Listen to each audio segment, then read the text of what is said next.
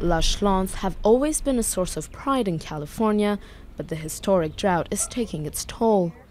Here in this San Diego suburb, Paula Pearson had to turn her sprinklers off to comply with state water-saving measures. Her lawn quickly turned yellow under the scorching heat, so Paula decided to give it a little color by painting it green. When I heard about the spray paint, at first I kind of laughed a little bit at it.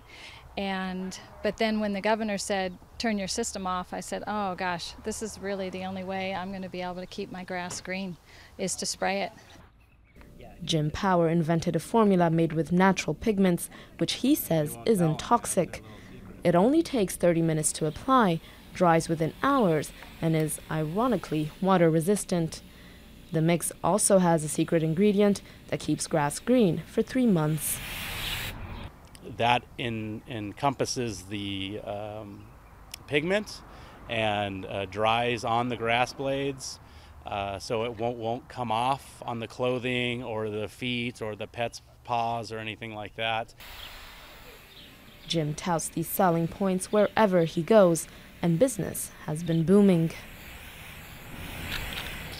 It's a reflection of you, so it's like if your car is dirty all the time, or if your house is messy all the time, or if your lawn is overgrown or dead, it just shows that you don't take care of things. And so people want it to look nice, and it's an instant fix to that problem. I absolutely love it. I'm thrilled. It's amazing. Paula is so happy with the results, she's decided to stop watering her lawn once a week, the minimum requirement to keep grass alive.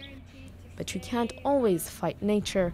In her backyard, the lawn is made of fake grass, surrounded by desert plants.